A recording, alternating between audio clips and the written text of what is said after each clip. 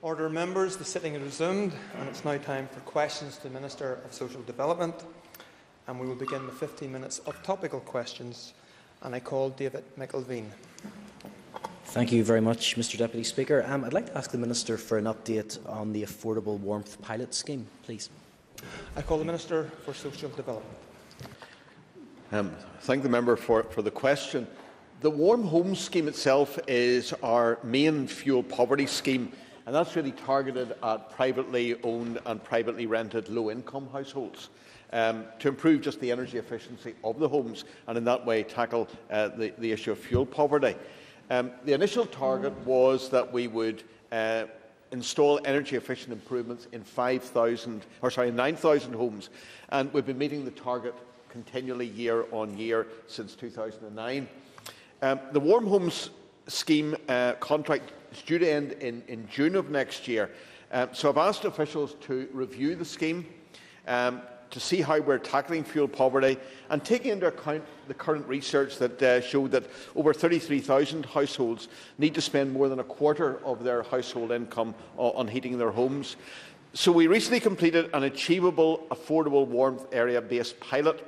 That was done in partnership with OFM, DFM, with DARD, with the University of Ulster, the Housing Executive and 19 of the 26 local authorities. And that, the aim of this particular approach was really to deliver energy-efficient improvements for homes in small concentrated areas of fuel poverty, to identify areas of poor housing and low income where you have that high prevalence. The university evaluation of the pilot estimates that 1 in 2 of the houses contacted actually proved eligible for assistance from the Warm Homes Scheme. A lot of this work was done in cooperation with Professor Christine Liddell from the University of Ulster, and it has directed us in that direction of area-based work, which seems to be much more productive in comparison with how things were being done previously. So from the initial positive results, we've now moved on to phase 2 of the pilot, which is to test energy efficiency measures can be delivered using local installers to carry out the work. So this is encouraging. We'll move on to phase 2, and it is a good way, I believe, of tackling fuel poverty. I call David McElveen for supplementary. Thank you very much, Mr Deputy Speaker, and I do thank the Minister for his answer.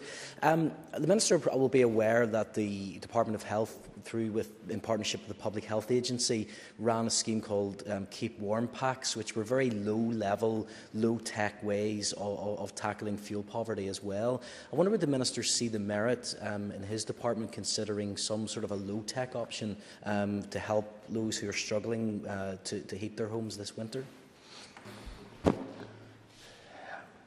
I'm aware that in recent years the Public Health Agency in Northern Ireland have provided, as you say there, some low-income households with Keep Warm Packs, and they have been, as you indicate, they're very popular. I believe that the Public Health Agency have been able to identify some funding for around 2,500 to 3,000 Keep Warm Packs for the scheme for this year. So it's a scheme that is very much appreciated and effective.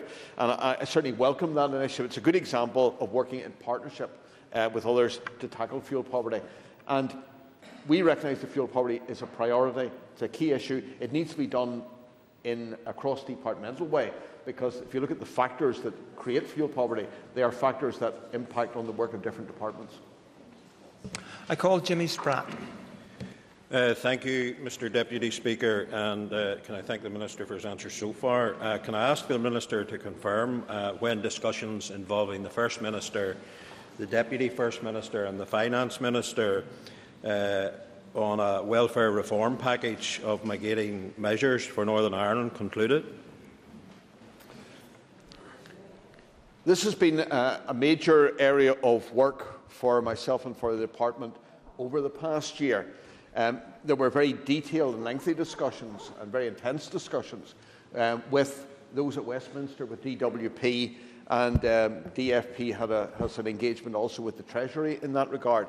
But really, we got to the point there at the end of June where we'd had the negotiation with Westminster, we've had the internal discussions with OFM and with DFM, with First Minister and Deputy First Minister, also discussions with the Finance Ministry as well, Finance Minister, and you are at a point now where we reached there at the end of June, the point where we have put together, I believe, we've got a package of measures that will result in, if they were implemented, a much better situation for Northern Ireland than if we were simply to take welfare reform as it is in GB. It addresses the worst aspects of welfare reform whilst retaining the elements of it that are positive. But that work has now concluded and did conclude at the end of June. And I call Jimmy Spratt for a supplementary, and could urge him to try and steer away from the oral question that is listed for later. Mr. Spratt. Well, I'll do my best, Deputy Speaker, to not incur your wrath, but I hope. Can I thank the Minister for the answer that he has given? And does the Minister not agree that there is an urgent need to share with the people of Northern Ireland the details of the package, which would clearly demonstrate devolution, delivering real and tangible differences to people's lives here within the province, and something that has concerned people for quite some period of time? Thank you for the supplementary. I think that the point is very well made. By June, we had a position where we have a good package of measures and interventions to make welfare reform much more suited to the particular circumstances of Northern Ireland. The question now is that there are many people out there who are asking, well, what is this? And in fact, I met the other week with the Chair and Chief Executive from Northern Ireland Council for Voluntary Action, which is the voice and representative body for the community and voluntary sector in Northern Ireland. And they were keen that we get that information out there into the public domain, because there is uncertainty, and that's not good. There are concerns which may well be allayed if people knew what the package was. And there's also confusion out there because as changes are implemented in Great Britain, because of the nature of the technical side of delivering welfare benefits, information will come out to people here in Northern Ireland which only applies to GB. We will then have to write out to them and say, by the way, you received such and such a piece of information, that does not apply to you. And so you're actually creating confusion by the delay. And so for all those reasons, I think it's important that we get that information out as quickly as possible, allaying fears, providing assurance for people and avoiding confusion. I call John McAllister. Thank you, Deputy Speaker. Continuing on welfare reform, and I will bear the Deputy Speaker's advice in mind. The Minister's colleague, Minister Hamilton, yesterday stated that the cost to the Treasury in a letter was currently running at 5 to 6 million per month, and then that could, by not legislating, that could quickly go to 50 to 60 million by not legislating for this by January. Is the Minister in a position to say actually when he's going to bring the bill back to the House? I've indicated, Mr. Speaker, there in response to that question, that I think it would be good for the general public to be aware of the contents of the particular package for Northern Ireland for a whole range of reasons. That's an additional reason. The information that was passed on by the Finance Minister is information that's been in the public domain for some time. The Prime Minister has spoken about it, the Secretary of State has spoken about it, other Westminster ministers from DWP have spoken about this, and from the Treasury. So there is a concern there that over a period of time you get into a difficult position there in terms of potential penalties. But this is not a matter that is just for me, this is a matter for the entire Executive. And therefore I believe it is right and proper that as soon as possible we get this into the Executive and get it out in there, into the public domain and into the Assembly for further discussion. But it's something that is a matter for the entire Executive, and particularly OFMDFM as well as myself. I call John McAllister for a supplementary. Thank you, Deputy Speaker, and I'm grateful to the Minister for his reply. But given that this is now only about 3 months until January 2014, we do know. I think it's important that the confusion ends out there, as the Minister outlined in his earlier answer, and is absolutely imperative. Does he agree with me that it is time his Executive colleagues with him pressing on this, that actually grabbed the bull by the horns and made a decision on this before we simply run out of money? I have in the past commented on the potential difficulty in terms of penalties. I was in this chamber accused of scaremongering by a member of another party. I think the point was made yesterday, this wasn't scaremongering. This is a real potential difficulty that is coming down the track. But apart from the penalty issue, there are all those practical, sensible reasons for moving forward on this, and they're the ones I've already outlined. I call Peter Weir. Thank you, Mr Deputy Speaker. And as the question I'll be asking relates to an announcement yesterday, if it does appear later on the agenda, there's clearly been a bit of insider trading.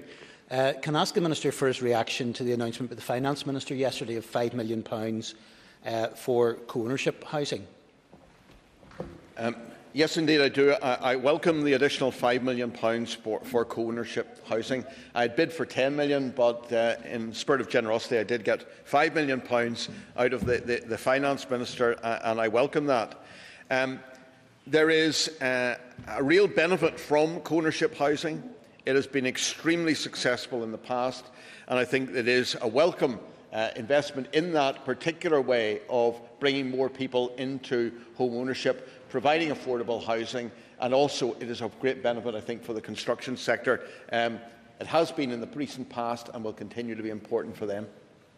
I call Peter Weir for supplementary. Thank you, Mr Deputy Speaker, and thank you, Minister, for his response. I suppose to get a bit of a snapshot of where we are in terms of the co-ownership situation, can I ask the Minister how many co-ownership homes have been provided since the Minister came into office? In the first year, 2011-2012, it was a figure of just over 500 homes were purchased through co-ownership. In the second year, 12-13, it was around 950 homes were purchased through co-ownership. And I'm glad to say this year we're actually well ahead of our target. The target was 500 homes in 2013-14. And we're in line with those expectations. Already we've delivered beyond that 500 by providing 540 homes delivered, and there's approximately 650 more are in the process of applications being dealt with at the moment, so well on target. In fact, well beyond it. I call Michelle McIlveen. Thank you, Mr Deputy Speaker.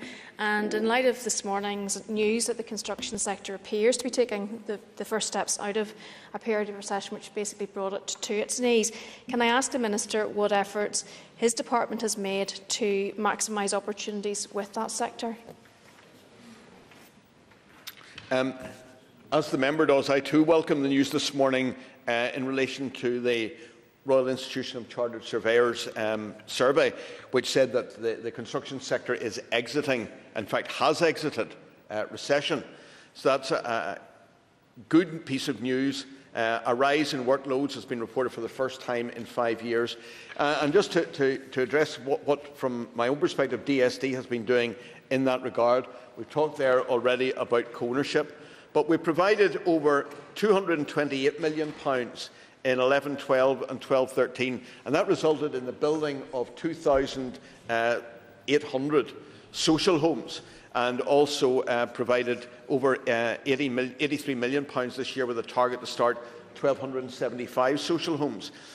But the social building aspect of the department's work is only part of the picture. You also need to look there in terms of the construction sector gaining through public realm schemes and neighbourhood renewal work. And over the past couple of years, around £50 million each year has gone into physical development schemes, and about £50 million as well, and a little bit more into neighbourhood renewal schemes. So all of those, whether it be the social housing sector, the co-ownership, the physical work, public realm work and so on, neighbourhood renewal, all these have certainly been of great help to the construction sector, and have contributed to some degree in that good news this morning that they have exited recession. And that ends our period of topical questions, and we move on now to oral.